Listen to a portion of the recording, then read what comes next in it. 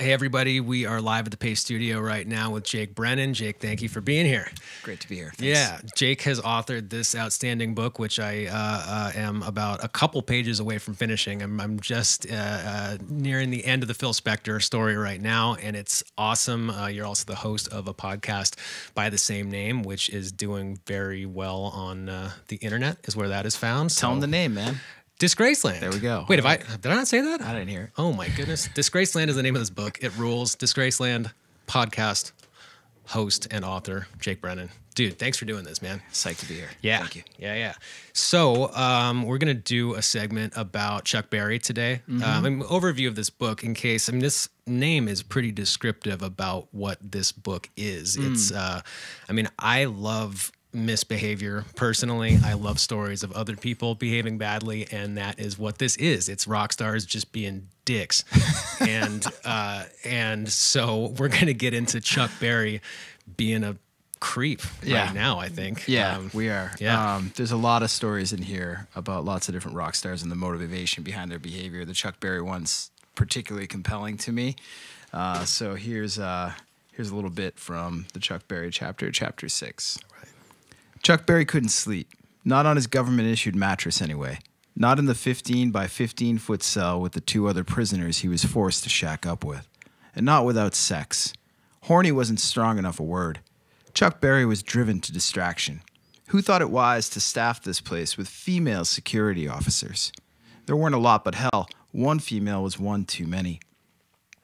And these women were easy on the eyes. Long hair, heels, curves for days. Chuck knew he was in trouble, so he wrote. Chuck Berry loved words, the way they showed up for him and then rolled off his tongue and out onto the page. First as poetry, then later in life as songs, and behind bars he wrote both. The aptly titled No Particular Place to Go, Nadine, Is It You, Carol, and You Never Can Tell were among the songs Chuck had written during his second stretch in lockup back in 1962. This current stint was different. He was older, wiser, and had more mileage in the rear view. It was 1979, and Chuck Berry was hell-bent on using his time away to write his autobiography and to set the record straight. But the women changed everything. Chuck couldn't focus. Keeping his thoughts off sex, the kind of sex that lands you in jail or keeps you in jail, that was a problem. There was only so much of the mess around he could do by himself. So he wrote what his fellow inmates called Chuck's Good Stories. They were pure sex, bluer than a Red Fox party record. Chuck Berry, America's greatest cultural export since jazz, in an effort to keep himself from spinning off of the planet from a lack of sex in the pen, penned down and dirty fuck fiction. As far as prison was concerned, Charles Edward Anderson Berry, a.k.a. Chuck Berry, a.k.a. the man who invented rock and roll, wasn't really bothered by it. It was the reason he was locked up that bothered him immensely. Sentenced to 120 days for tax evasion in 1979 was bunk. He was guilty, sure. 120 grand or so unreported to Uncle Sam is legit tax evasion, but come on. Despite previously serving 2 prison sentences, one a 10-year stint of which he served 3 for armed robbery at the age of 17, and 1 for violating the Mann Act, a beef that sent him to the federal pen for a year and a half in 1962 to serve legit hard time, Chuck couldn't help but think that had he not been Chuck Berry, the rock and roller, he would have been given the opportunity to work out a deal with authorities for the relatively harmless white-collar crime he had committed. Chuck knew that the real reason he was in jail was because he was a black man who enjoyed his freedom just a little too freely in a white man's world. But being alone, it wasn't all that bad. Chuck was used to it. In fact, he preferred it. From an early age, he learned to occupy that big brain of his, first with the family radio, sitting alone as a 12-year-old in his living room at 4319 Labadie Street in St. Louis, Missouri, listening to various jazz, blues, big band, and boogie-woogie artists popular at the time. Ella Fitzgerald, Big Joe Turner, Benny Goodman, Jelly Roll Morton, and Fats Waller were among his favorites. Then with his camera, his friend Harry had a darkroom, and Chuck loved it. The solitude, the attention to detail, the way it slowed down the world around him, and of course, the way it sped up his heart rate whenever pin-up photos circulated through in need of development. Women, some of them white, in nearly see-through lingerie, flirting with him from behind the lens. Out of the darkroom, they were strictly off-limits, but here, among the smell of the Eastman Kodak chemicals, and within the climate-controlled temperature, he could at least speak to them, if nothing else. Chuck dug the singular nature of it all. It gave him time to think about the things that teenage boys think about, to think about where he was, who he was, and what he wanted out of his life. And it gave him time to think about poetry. He put poems together in his head to pass the time, and soon he would begin to think about that poetry as music. Being alone was where it was at. It was how Chuck liked it. Even years later, while he was at the height of his success and financially able to employ bands big enough to rival his beloved Count Basie's orchestra, Chuck insisted on traveling alone, with no band, just him, his guitar, and an open road. He didn't even carry a guitar cord, never mind an amplifier. He'd roll from town to town in one of his late-model coffee-colored Cadillacs, stone alone. No manager, no roadie, no handlers, and no accompanying musicians. At about 30 minutes before showtime, he'd pull up to whatever 10 to 20,000 capacity venue he was headlining that night near the backstage entrance, park wherever the hell he wanted, waltz into the promoter's office confidently, and politely demand payment in advance, in cash, and usually under the threat of not performing, extort another extra $1,000 cherry on top before going on stage. Once satisfied that the pockets of his polyester bell-bottoms were properly lined, he'd walk on stage with his Gibson ES-335, straight past his backing band, a combo of local musicians he'd yet to meet who stood scared shitless with their instruments readied for the great Chuck Berry's cue. Chuck would then plug his guitar into whatever amp the promoter had set up for him and proceed to tune his guitar, loudly, in front of the entire auditorium, and then, without having said one word or making any eye contact at all with his new band, he'd launch into one of his classic opening riffs and drag the terrified musicians along with him for a clumsy but exhilarating ride. Even on stage, playing with other people in front of thousands of fans, he was alone, in his own head while playing the hits and mugging for the crowd, occasionally allowing himself to get lost and tearing the ass out of one of his guitar solos. If he was really feeling it, by mid-set he'd turn to his band and playfully shout, "Play for that money, boys!" And if they were lucky and good, he'd kick $1,000 back to them after the show on top of whatever the promoter was paying. But more often than not, he was gone after the last encore, without a word, usually before the house lights were even on, sometimes before the band had even finished the outro to his last song, drifting off down some American highway into the night, words moving through his head in slow motion, his guitar and its case strapped in vertically in the passenger seat to his right. But otherwise, he was totally alone. All right. Dude, thank you. That was I wanted to talk about that chapter in particular because we're in this massive music archive here, and some of the tapes here are Bill Graham archive tapes, and there are a lot of Chuck Berry tapes from the Winterland, from Fillmore East, and the Steve Miller Blues Band was one of those. That was a band that was formed as Chuck Berry's backing band, and then evolved into the Steve Miller Band. Oh, I didn't know that. That's amazing. Dude, and actually, so I mean, the real misbehavior of that chapter, I mean, it's the spying on women and videotaping women in bathrooms is excuse me alleged. Right. Yes, sure. Yeah, because there was not enough of a mountain of evidence to prove that had happened. Well, they settled out of court, which was I mean, it is. I do talk about it in the book. It's not why I didn't read it. It's just so damn filthy that it's hard to read in public at these things. Well, dude, so there's 3 bathrooms in this place, as you know. I think you used the Bruce Springsteen bathroom with that poster in it. Yeah, that's the Herbie Hancock bathroom right there. This is gold record. The other bathroom has this fucking Chuck Berry poster, and so that's the Chuck Berry bathroom. And that's the one with the cameras. Not call it that anymore. Like, I was vaguely aware of that story, but I've been calling it the Chuck Berry bathroom for the entire time we've been here, and I have to call it the Steve Miller bathroom now because he's also on that poster. Got it. Yeah, for those who don't know, the Chuck Berry incident you're talking about is there was a court case. There's a case against him filed by the district attorney in St. Louis for reportedly setting up video cameras in the restaurant that he owned and filming women. And these are hundreds of tapes. By Chuck Berry's own estimation, he had spent $750,000 at the time on his video equipment hobby. Anyways, that court was settled out of case for, I think, some odd millions of dollars. I can't remember the exact number. 1.2. Yeah. I just read your book. Yeah. Thank you. Can we talk about your background a little bit? Are you, Sure. what was, I mean, these are super compelling stories and I intuitively understand the attraction to them, Yeah. but what in particular drove you to want to tell these? Are you a musician, a journalist, I'm just definitely a fan of misbehavior? Definitely not a journalist, and too. I mentioned that in the book. I'm very upfront about the fact that a lot of the work that went into the book is built on the backs of real journalists who went out and found these stories first. What I do is I'm a storyteller, I'm a podcaster. I go out and find these stories, and then I come up with my own point of view on them, and I piece together a story that I find is interesting that might not be part of, or that might not be the way that the history of these artists have been told in the past. I try to tell the history of these artists specifically through the true crime, the crimes and transgressions that they've committed. To me, that's a far more interesting way to read about these artists. I grew up in the music industry. My wife grew up in the music industry. I've been a professional musician my whole band. I mean, professional with air quotes. I was in an indie band. And I say that as a knock against myself, not indie music, but you know.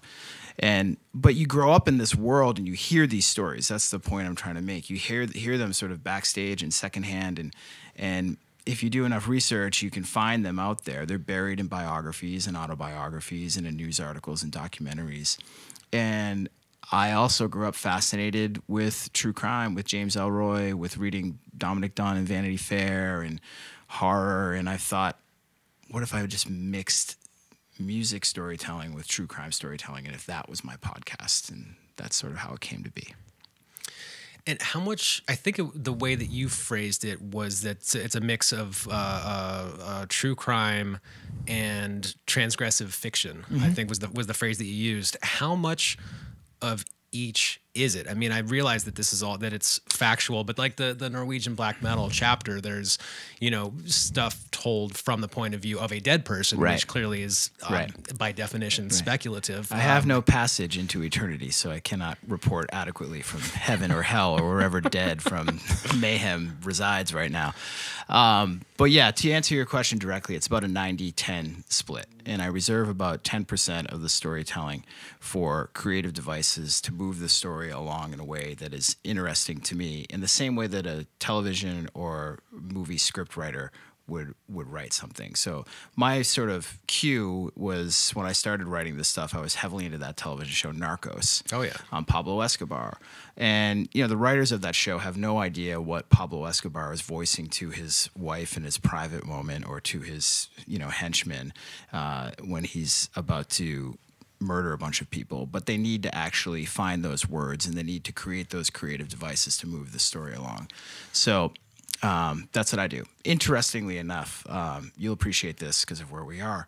Do you have any Grateful Dead stuff in here? Dude, it's those 4 tapes on top of there. Those are all, I think, 1989 New Year's Eve. There's tons of Dead in here because Bill Graham, obviously. Right, I mean, right. they're probably the most represented artist in this whole place. Yeah, that makes sense. So I did a Grateful Dead episode on my podcast, and in it, I knew I was going to take a lot of heat from Deadheads if I didn't talk about the ultra omega acid LSD thing with Owsley, and that's like 10 podcasts in itself right there. Yeah, in the Graham Parsons story too, in the Altamont disaster with 100,000 people on real good acid. Right.